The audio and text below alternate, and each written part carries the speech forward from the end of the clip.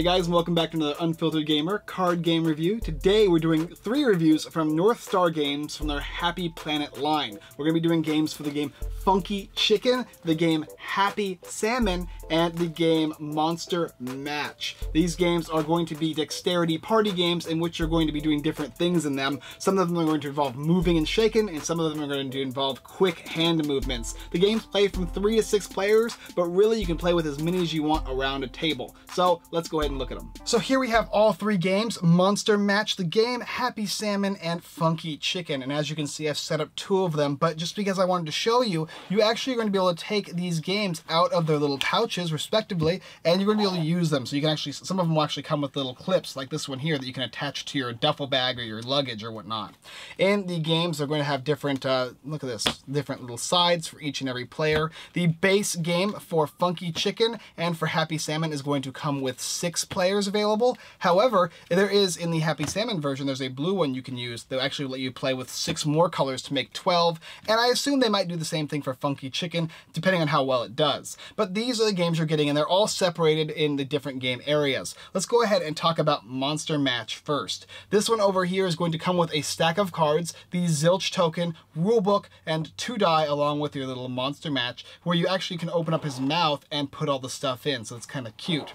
But these are going to have monsters on them. They have eyes, they have teeth, they've got legs, and they've got hands, and on this die it will show you what different body parts you'll be doing. So you're going to put down 10 monsters from this deck, and everybody's going to go around the table, and you're going to have each player roll these 2 dice by themselves. So bam, 5 legs. Players are going to look on the board to find a creature with 5 legs and point at it. The first person to point at the monster is going to get to keep that monster.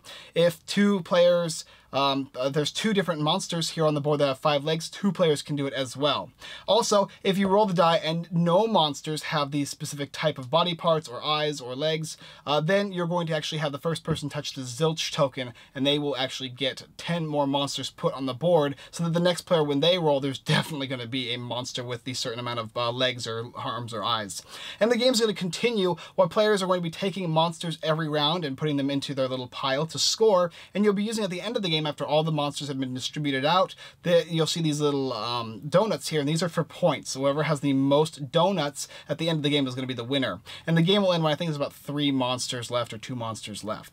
If we look over here at Happy Salmon and Funky Chicken, these games both play the same way, and in fact you can add them together to play two games in one. And everybody's going to basically get around in a circle, and they're going to get a hand of cards. These cards are going to say certain things. This one in the Happy Salmon is going to say Happy Salmon, pound it, switcheroo, high five, and pound it. These are the different cards in the game. You'll start like this, and then 1, 2, 3 in a circle, you'll turn the cards around and you'll start doing different things. Happy Salmon, you'll do this. If you do pound it, you'll do this.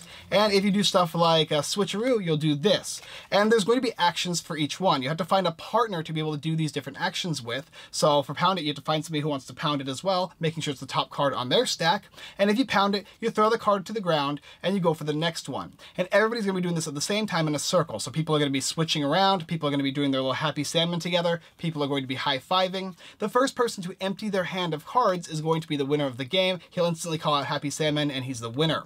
If you want to play Funky Chicken has the same style of cards. You've got the Funky Chicken dance they do. They can do a butt bump, they can do a swing dance, a little swing around the area, they can do a spin, and that's the same kind of thing. They're all going to flip over at the same time and start calling things out, finding pairs or matches of people who also have the same card as them, dropping them to the ground. And like I said, if you want to get kind of funky with it, you can take all the cards of one of the same color or different colors, however you want to do it, and flip them over and say, okay, Funky Chicken, pound it, Funky Chicken, pound it, bump, and trying to get all the cards down. But that's the basic idea with these guys. These guys are going to be a big circle and just throwing things around, throwing stuff on the ground, and this one over here is going to be a table party game with the dexterity of picking the cards that match the die. Let's go ahead and talk about them.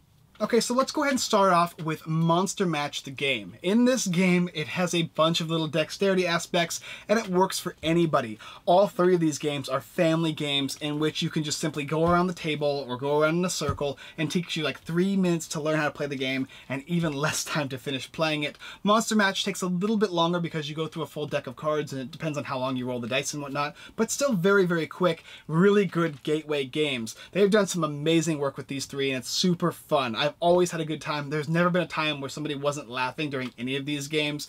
And you can play it at conventions, you can play it pretty much anywhere you want, and I've seen it been played everywhere. You can also attach these things to your luggage. You can carry them around with you. They're very, very portable, and all of the monsters and all the different fish and the little chickens, they all look really cute, so they kind of work. They have that little gift-giving factor. So during this holiday season, if you have somebody that's kind of into games, but they don't really know, that they're more like the younger style games, or you got a bunch of kids, this is going to be the game for you for sure. And it's going to teach you a little bit about hand-eye coordination, pointing to the monsters really quickly, and as well as determining whether or not things are actually on the table or not, and hitting that little zilch button in time.